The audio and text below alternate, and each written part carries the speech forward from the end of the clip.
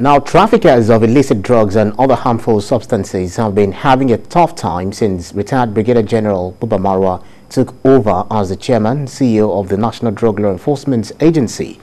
Upon his resumption of office in January this year, he issued a stern warning to drug barons and traffickers to quit the illegal trade or spend their lives behind bars.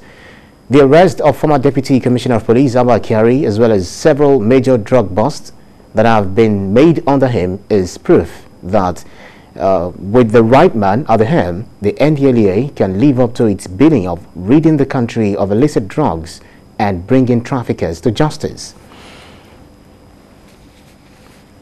Now let's talk about the NDLEA and its achievements so far by bringing the National Drug Law Enforcement Agency spokesperson Femi Babafemi. Thank you so much for joining us on TVC Breakfast. It's good to have you.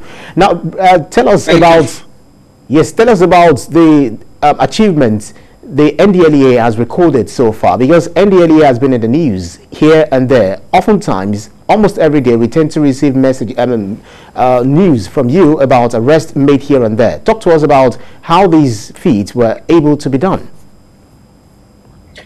Yeah, let me start from January 2021. That was actually when General Marwa resumed as the chairman chief executive of the NDLEA, precisely January 18, 2021.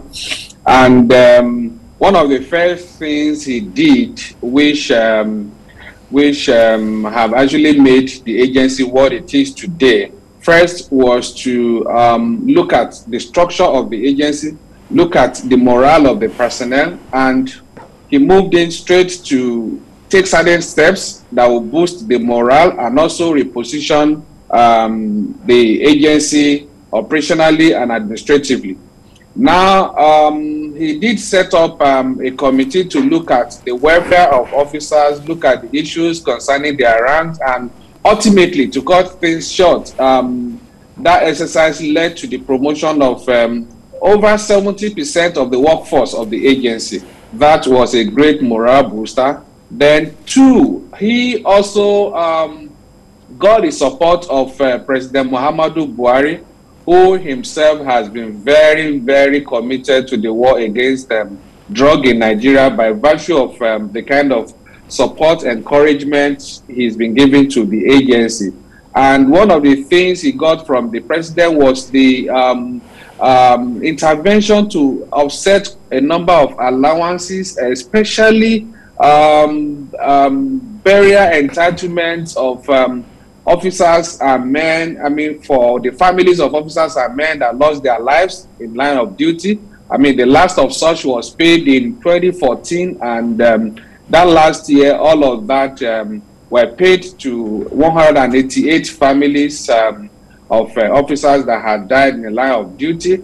All of this also helped to boost the morale of the officers and men of the agency. Beyond that, again, certain steps were taken to reposition the agency operationally, and one of the things he did was to change the operational maxim of the agency to offensive action, meaning that the agency would not have to wait till drug traffickers are passing by their offices before they take action. Now they have to stay on offensive action, taking the battles to the doorsteps, as you would have seen in most of our operations. Now you will see the agency going straight into the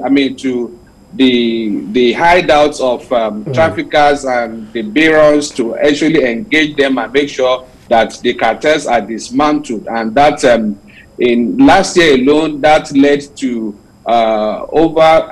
precisely 12,306 arrests. In that, again, you also have about 1,400 offenders successfully prosecuted and sent to jail, serving various jail terms. Beyond that, more than 1,500 cases also pending in the law courts. And again, you also have, because the work of the agency is not just all about drug supply reduction, we also have quite a number of activities in the area of drug demand reduction, and that that in that area also we have substantial results, substantial achievements, in the sense that we had about 8,000 drug users cancelled and rehabilitated within that same period. Beyond that, you have, again, let me quickly go back to drug supply reduction, where we seized over 3.4 million kilograms of assorted illicit drugs. And that on its own, the operations last year has affected the availability and access to drugs across the country. What from our findings from the field, from the field of operations, these days, what we discovered is because the access to these drugs had been dramatically affected through as a result of the huge seizures, as well as the number of arrests. Now the prices of some of these drugs have really gone, have really hit the rooftop, and that on its own is a great achievement, meaning that the number of people that have access to. Yes, please. Right. Sorry to button, but then a lot of people will be wondering, you guys are not witch. You don't deploy witchcraft in order to sniff out some of these people who are carrying drugs here and there, from one country to another. Tell us about the technology. Do you have the latest, sophisticated, state-of-the-art technology to be able to, discover or be able to nab those who are trafficking in drugs? Is it the latest technology, or is it based on intelligence that you're able to discover all of this and nab them? I've been speaking with the spokesman, National Drug Law Enforcement Agency, Femi Babafemi. He actually told us about what the current leadership of the Brigadier General. All right, I got the message that he's back. Mr. Babafemi, I'm not sure whether you had the last question I asked you. I want to know. Okay, please, can you come again? Yes, I want to know, because a lot of people will always imagine how you are able to make arrest of some of these drug traffickers who bring drugs from other countries, or from Nigeria to other countries, or from other countries to Nigeria. It's not that you deploy witchcraft to be able to, to find out that some people are actually carrying drugs. Talk to us about the latest technology that you deploy, or is it based on intelligence? Yeah, you have just mentioned intelligence. I'll tell you one significant paradigm shift in the operations of the agency since General Mara came on board last year was the use of intelligence that the agency has relied on seriously. And beyond that, again, we also have technology, the use of technology that has really helped us. And I'll tell you, let me just give you a hint this morning that there was, a case that has been of interest to the country since last year, and that was the importation of Captagon, what the drugs we call jihadist drugs, into the country through the Apapa port last year, and were able to intercept that. And one of the suspects, a key suspect in that case that we have been on his trail, I'll tell you, at the point when the fellow got tired of running, he had to submit himself after how many months. That is what technology can do. When you keep tracking and following up. I just cited that as an example of how significant and how useful technology can be in the kind of work we're doing. Beyond technology, again, we also have the impact of sniffer dogs has been very felt effectively across all our operations at the seaports, at the airports and land borders. That is also very significant.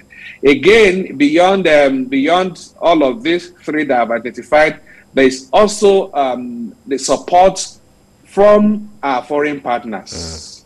Again, that is also connected to intelligence, because you see, when you share intelligence with, when your foreign partners share it, believe in you, trust your capability, and they feel comfortable to share intelligence with you, and that has really worked seriously in support of the agency. For instance, the Captagon thing that I spoke about, that was basically based on intelligence sharing by our foreign partners. That particular shipment was followed all the way from the Middle East, even when the shipment was transloaded somewhere up Africa here. Everything was monitored up to the time it got to our own ports here. So that that is very significant. Right. Working with foreign partners. Yeah. Yeah, recently we saw in the news, and we also got some information from the NDLEA about the arrest that was actually, carried out on the Lagos Island to arrest a drug peddler. But then your officials, your men were met with some form of resistance, which led to shootouts. And we got information that about 5 people lost their life. Talk to us about this particular arrest and how far have you gone? About some of this. How far have you gone in prosecuting some of these people? Now, this I keep hearing these figures that 5 people, 10 people were killed, and up till now we've not been able to establish only one single person killed. There have been several videos of that particular operation in the public space there, and there has not been anyone where an individual was identified as killed. So I don't know why we in the media keep, promoting or hammering on this death, on this casualty of a thing. That's why you're here. That's why you're here, so that you can set the record straight. Yeah, I'm saying it because I've said it on a number of platforms, including on TVC. I think a few days ago, I did say it that we've not, for as far as we know, there is nobody that was killed in that incident. Because what we did simply was, now, anybody who is familiar with Lagos Island, you will appreciate the fact that Party area, it's a place notorious for drug distribution and peddling. And we have quite 2 major hubs like that in Lagos. That is Akala area of Mushi and Party area of Lagos Island. That is where largely most of the drugs that go across parts of the across the state, and even outside the state, across the country, that is where they are distributed, because they are major hubs. And even some suspects that we have arrested at the airport did show that they got their supply from those 2 major hubs. And so as a responsible agency working with the Lagos state government, because we also have to put it on record that the Lagos state government have been very supportive in the fight against illicit drugs in the state, because with 33% prevalence rate, no government, no serious government will allow that to be. And so the state government has been working with us. And now, a step forward, we did get information that some of the people behind running the cartels in that place, precisely we got information that 3 of them had stock in their warehouses, and they were also available around the area.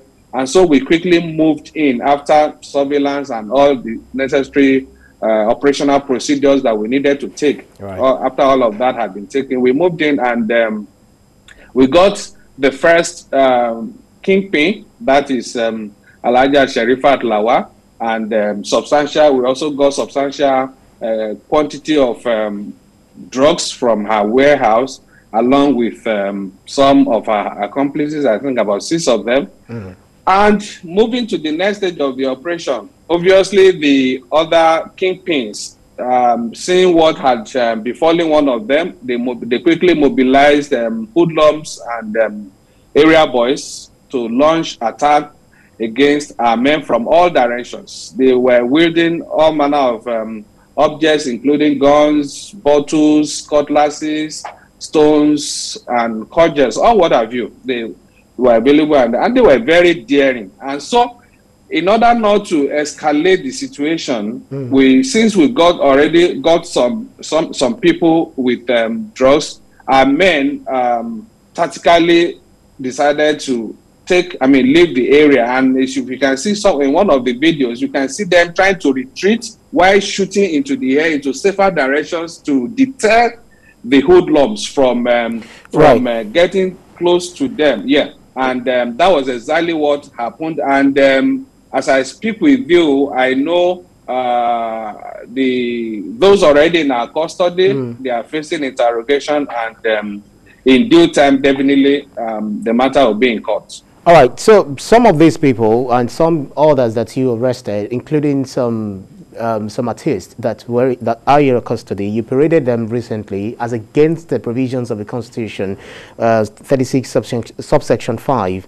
You know, some human rights groups actually were dissatisfied with your agencies for parading some of these people, and then with the fact that DCP Abba Kyari, who is also in your custody, was not among those who were paraded. Is it a sacred cow? Now, let me start with the issue of parading. I'm not sure you got that right. We did not parade anybody. It's a different thing when we issue a statement and show evidence, because Nigeria is not a place you just say ABC happened. Imagine what happened on Saturday if we had not shown evidence of arrests and seizures made. A lot of people were going, even people in other countries, far away outside the country, they were going with fake news that, oh, NDLEA had gone to the island to go and kill drug users, not even traffickers and what have you.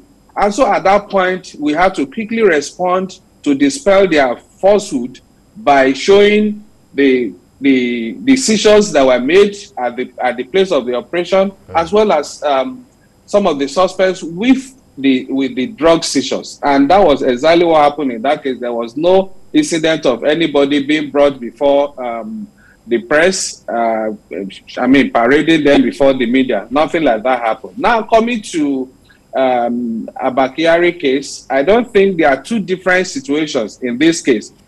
In one case, you had people arrested with drugs, and we have a responsibility to show, because Nigerians believe in pictures, in short videos, that they can see that indeed these people are not lying about about their claims. I'm sure you are familiar with that. If you did, if you say to Nigerians that you arrest ABC or you seize ABC and they don't have the pictures of what you claim to seize, they will doubt you. They will actually come for you. And so that's why most times we do show some of these drug exhibits, as well as just pictures of, pictures taken in the course of the operation.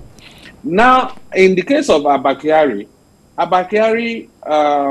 where the matter is already, the charges have been filed against them, so I'll be limited in what I can discuss with you. But then in his own case, they tampered with drug exhibits which had already been sold. And so basically there was nothing on ground to display, because these exhibits had already been sold. I'm not sure.